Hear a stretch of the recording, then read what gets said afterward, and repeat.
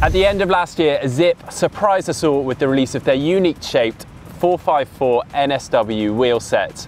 And now we are here in Kona ahead of the Ironman World Championships, where they've just released their deeper profile version, the 858 NSW.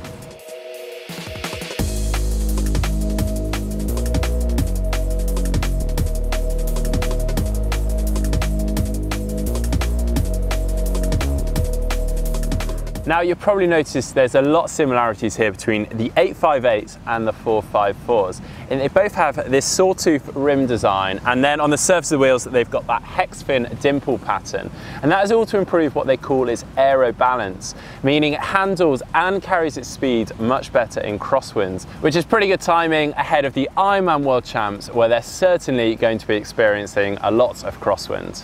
And its undulating sawtooth design means that it's 82mm at its deepest section and 77mm at its shallowest. And the idea behind this is that on traditional deep section wheels, you tend to get this pressure build-up on the wheel, and when it dumps, you really feel it in that sort of twitchy motion. But with the sawtooth design, it's continually dumping the air pressure, or shedding as Zipp like to call it, making the handling far more stable. Now the 858s come in both disc brake and rim brake versions, with the rim brakes featuring showstopper technology with its silicon carbide braking surface, allowing for strong braking in all conditions.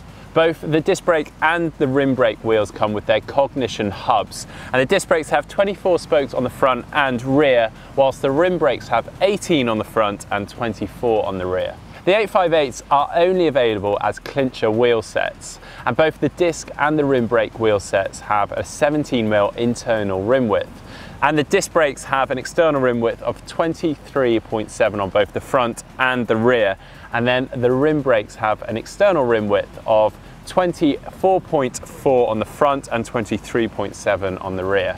As you can see, the graphics and logos are printed directly onto the wheels, and this is all to keep weight down using Zipp's Impress technology. And the disc brake version come in at 1,834 grams, whilst the rim brake wheel set come in at 1,750 grams.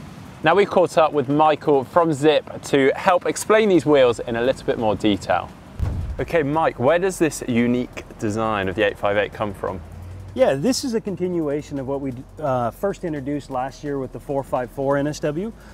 We took a lot of the learnings that we had with the first model, with the tubercles, and advanced that even further.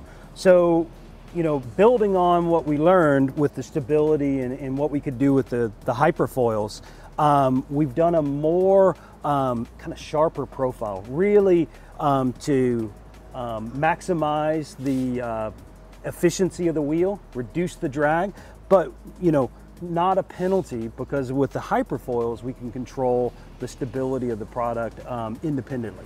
And do you have any savings or any data? So this wheel over the current 808 NSW, which we believe is best in class, we've been able to take another 7.5% of watts savings, just in terms of the air profile.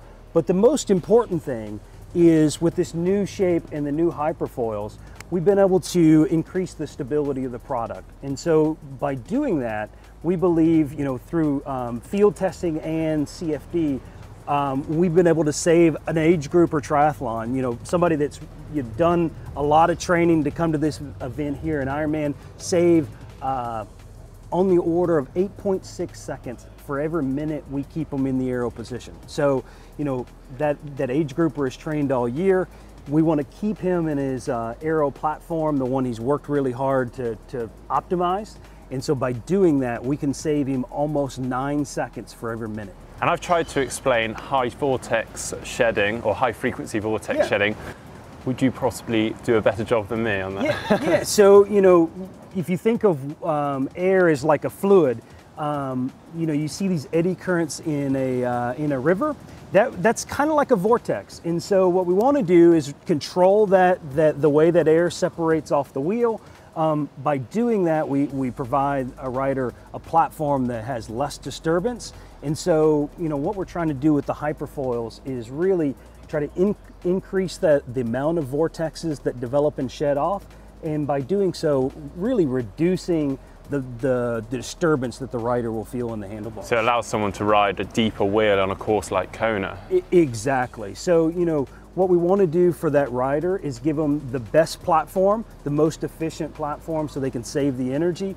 So, you know, this new 858 NSW is, it rides like, it has the handling and the performance characteristics of a 404, but, you know, we believe this is the best product we've ever produced.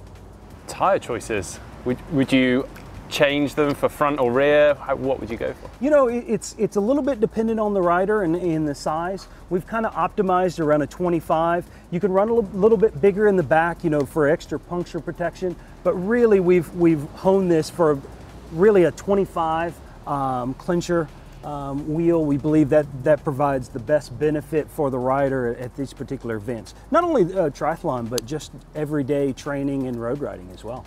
So there we go, that is the Zipp 858 NSW wheels. Let us know what you think in the comments below. And if you like the wheels, give it a thumbs up. And to see more videos like this, just click on the globe to subscribe. And to see us comparing a road bike versus a TT bike on a climb, just click up here. And to see us in the lab at Team Bath, testing cadence and running off, just click here.